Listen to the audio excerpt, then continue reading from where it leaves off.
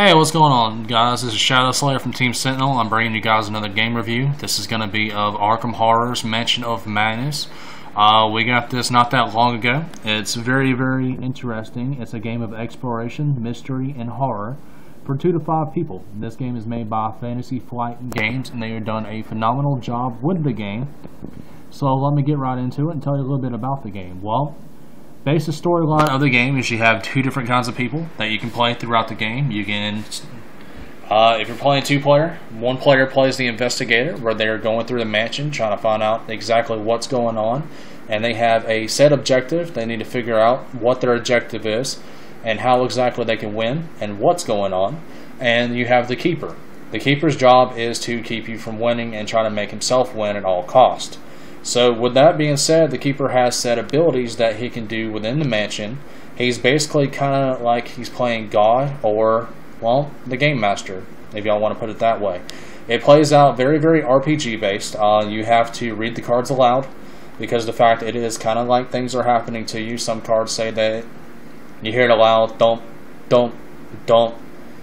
Pictures fly off the wall at you. It's very entertaining. I've actually set up one of the maps for you, so I'm going to show that to you. You have a few different scenarios that you can do.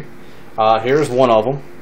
And the cool thing about it, the keeper has the ability to change the game any way it wants it to. You see, when you're starting out, and the investigators, they actually have to pick which scenario they want to do, and say this is one of them. Well, they have a certain storyline that they have to go by. But in the keeper, he has to ask himself certain questions, how he wants things to unravel and how he wants things to unfold. And depending on how he picks his answers, as they are found in the keeper guide is your keeper handbook. It tells you what exactly you have to do for every scenario that goes on. And depending on what your answers are, it tells you exactly where you put stuff within the mansion. So the game's not going to get boring because you can change your answer every time and things are going to be different. Now, with that being said, there's a few objectives, but I'll get to that in a minute. As I mentioned, you can either play as the investigators or someone has to play the keeper, always. So if you have more than 2 people, that extra person can either opt in to be be the one keeper, and you have 2 investigators, and you can basically trade out as it goes. But let me get into some of the people. These are the guys. They're just little stand-in figures. They are paintable. So for you guys that actually like to paint figurines, it's just like Last Night on Earth that I showed you earlier. You can go through and you can paint them, make them look however you want to. They do have character cards that tell them certain things. It tells them what their heart is and how much sanity they have before they go nuts. And you have the investigator handbook.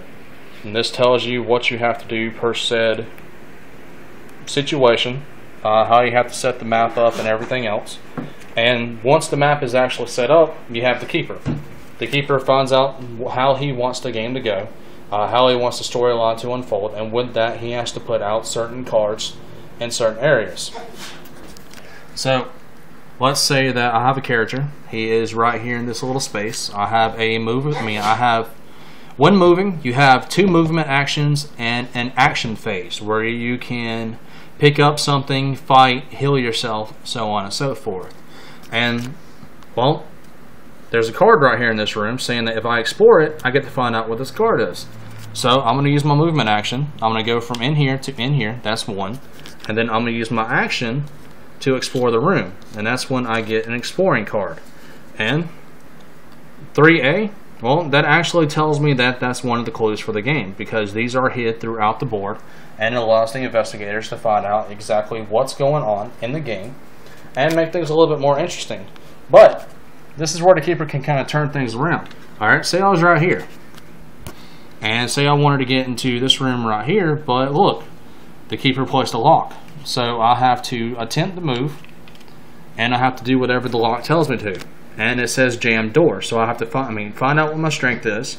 I have to test it using a D10, and if I pass it, I barge through the door. If not, it just kind of bounces me backwards like I ran into it, like it's RPG based. Say that I got into the door. All right, it's unlocked. I'll go in, And this card that you see right here that's got squids on it, this is an obstacle. There are different obstacles that the keeper will place throughout the game. This one is actually called Power Failure. So, with that, it adds puzzles into the game as well. You see, I have to, this is the main board it starts out with. I have to attempt to start here and make sure it gets over here. And then by that, you have to trade out, turn them, rotate them. And it's basically a fun little puzzle. It's got, I think, 5 different puzzles that you have to do. And it's just a way for the keeper to try to slow you down. But with it, as I mentioned, you have health and you also have your sanity. So if something happens to you, then some strange effects might occur as well. Because the keeper can also play spells. It allows the keeper to have certain abilities, because during each one the keeper's turn he'll gain 1 threat. Threat is kind of like the cost of the card per investigator on the board. So if it's only a 2-person game, then you only get 1 threat a turn, and you can use the threats however you want to. You can use them to cast your spells, or you can use them for other cards. Well, what if you take a hit? Alright, say you get attacked by something and you end up taking damage. That's where these cards come in line. These are your drama, they're called trauma cards. They happen whenever certain events happen in the fold. And as you guys can see, there's a little heart right here, and this says grabs temple and squints. Ugh, I don't see anything down here, but you may want to take a look yourself. Whenever you explore, treat the room as if it was in total darkness. It's called loss of vision. So if you take a hit, I could play this on you, and it'd make you look. Basically, you'd have to act like you've lost your vision and the room you're currently in is dark.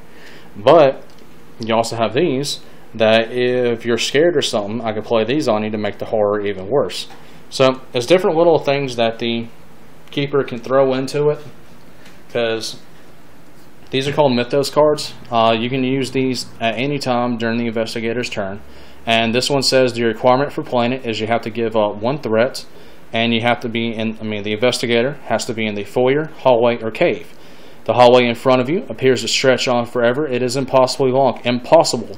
Take 1 horror or allow the keeper to draw 2 trauma cards.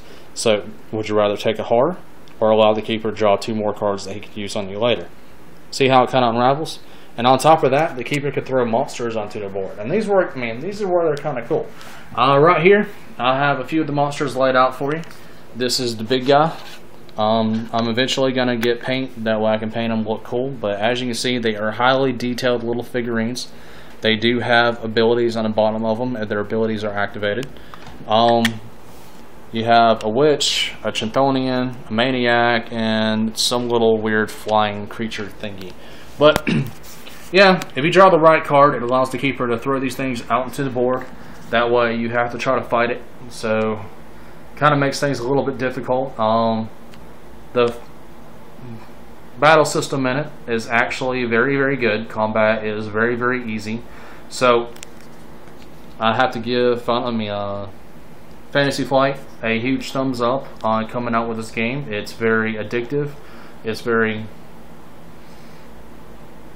well, it kind of throws you into the whole storyline of it. Makes you feel like you're actually there and these events are kind of happening to you. So I have to recommend it to all my guys out there that play any kind of tabletop games. And for you guys, I hope this gives you a little bit more of an informational look on how exactly Mansions of Madness plays out. And hope you guys enjoy. Rate, comment, subscribe. Let me know what you think. This is Shadow Slayer from Team Sentinel, and I'm out.